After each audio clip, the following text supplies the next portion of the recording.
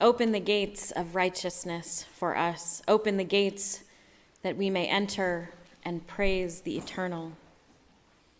Pitchu lanu sharet tzedek navovam nodeya. Open the gates. Open them wide.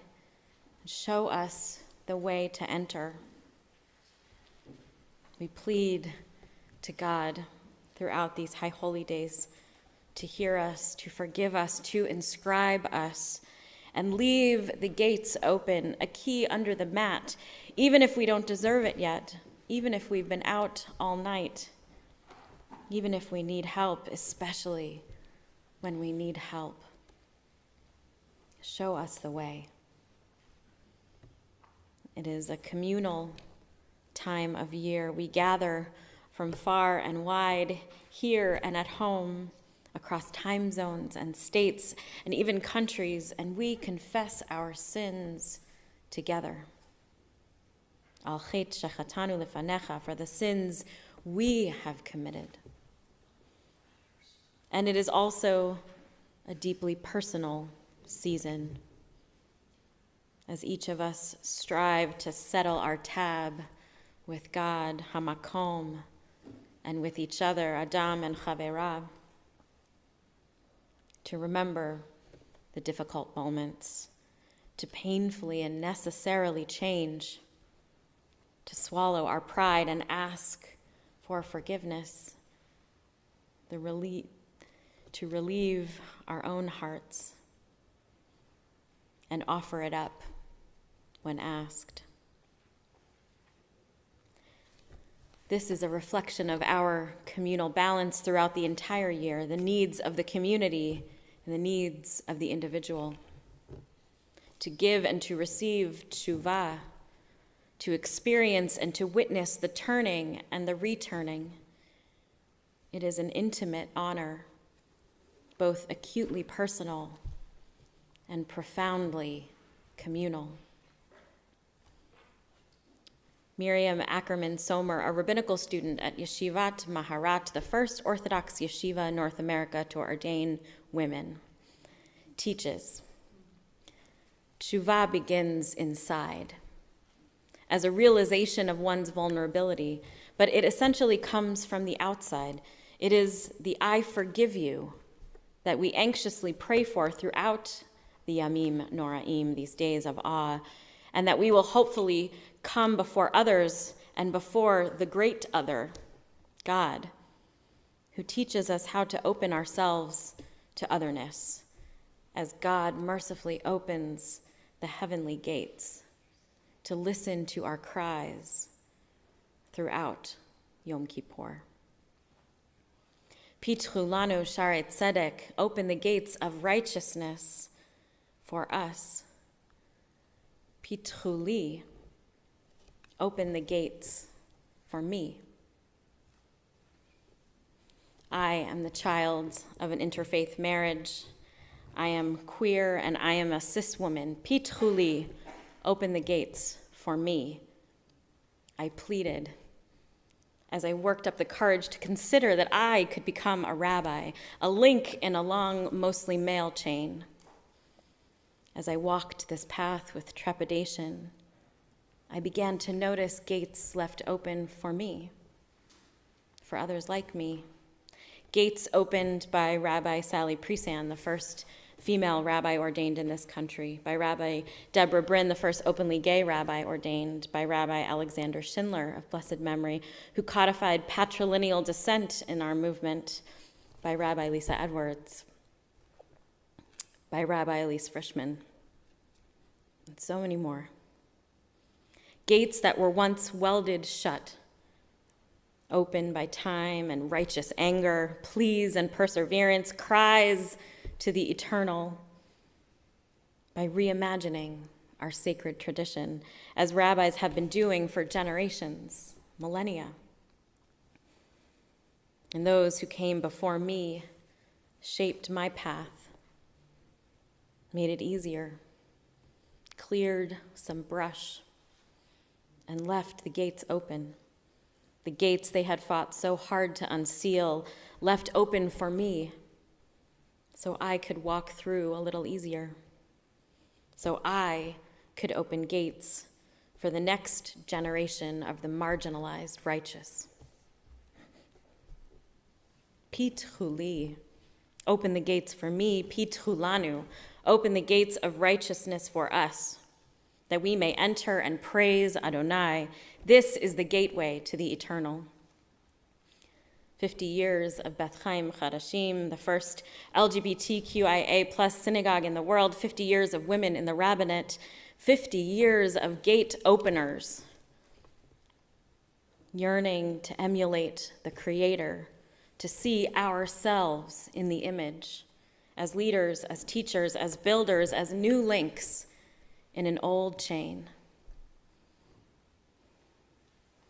Psalm 18 is home to one version of Pitchu li in our sacred text, one place where we find this metaphorical masterpiece.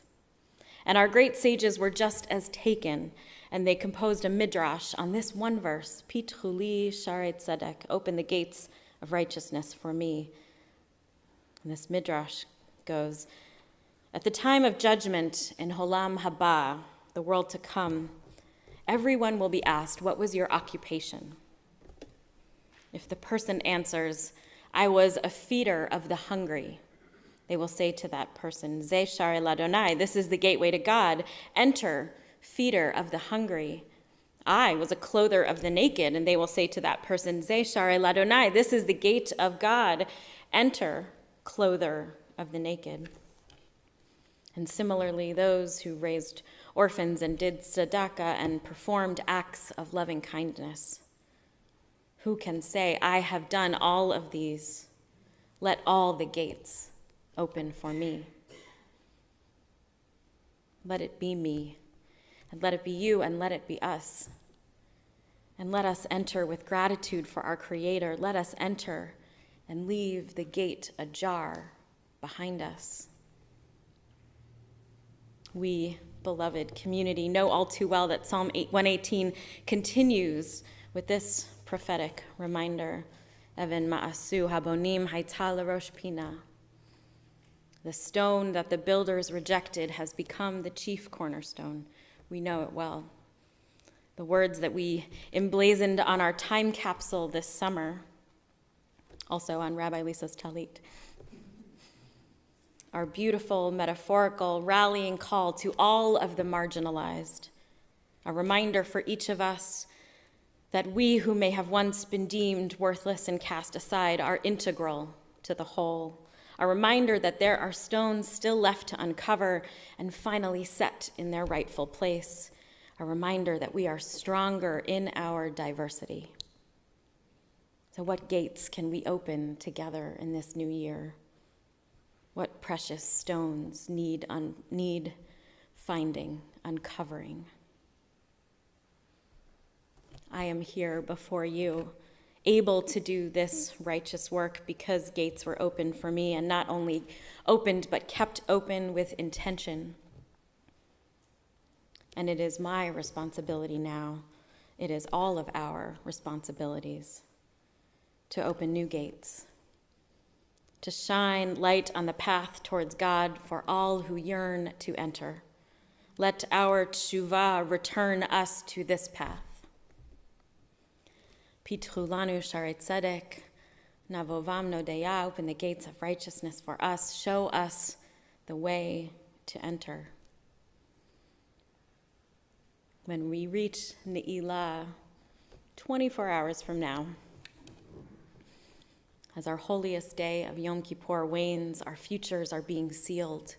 The gates of heaven close slowly but surely, with mercy yet purpose. We turn to God one last time to accept our tshuva, open and vulnerable, weary, bare, resolved. And we plead one last time to be sealed in the book of life. And communities across the globe, sometimes throughout this service, the ark remains open, a grand and beautiful symbol that the gates of heaven are still wide open. And as the sun sets and this holiest day comes to a close, so do the gates and the ark doors in kind. And we sing, El Nora Alila, El Nora Alila, God of awe, God of wonder, grant us pardon as the gates begin to close. And though the gates of heaven might close as the blanket of night falls over us tomorrow, we can still open gates. Throughout 5783, we can look for the righteousness in others. We can champion those who might only see closed gates in their path. We can make sure to keep gates open behind us, to expand the breadth and depth of our creativity and expression, to share our paths, ensure our continuity, to honor those who came before, to honor those who come after.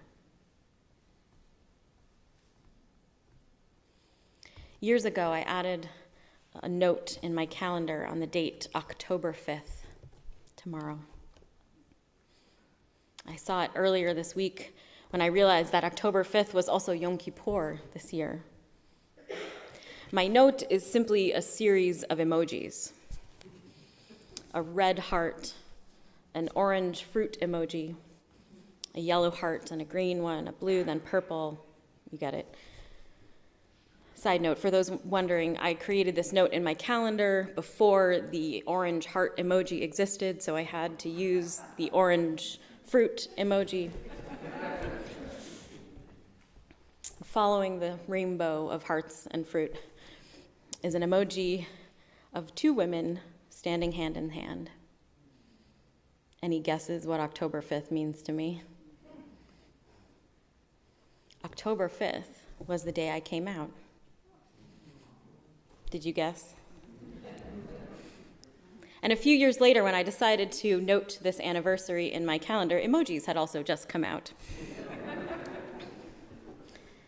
Never would I have thought that on this day, that years later, I could be standing here with all of you. Rainbow hearts and souls aligned, righteousness abound.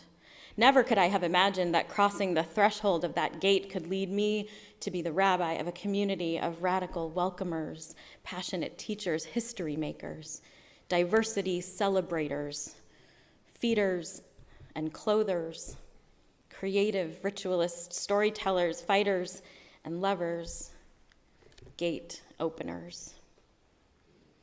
The honor of celebrating this anniversary of sorts with you on this holiest day is awesome. And I am grateful because it might never have happened had just a few of those gates remained closed on any of our paths. Open the gates of righteousness for us, for all Israel, for people everywhere, the gates of acceptance and atonement, beauty and creativity, the gates of dignity, empathy, and faith, the gates of generosity and hope, the gates of insight and joy, of knowledge and love, the gates of meaning and nobility, the gates of openness, patience, and quest for peace, the gates of renewal, song, and tranquility, the gates of understanding and virtue, the gates of wisdom and wonder, exaltation, youth and old age, the gates of Zion, reborn and rebuilt in our time.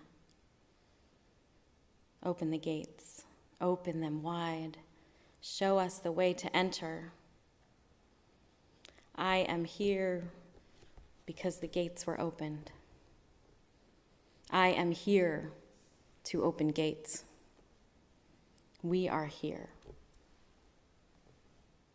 to open gates.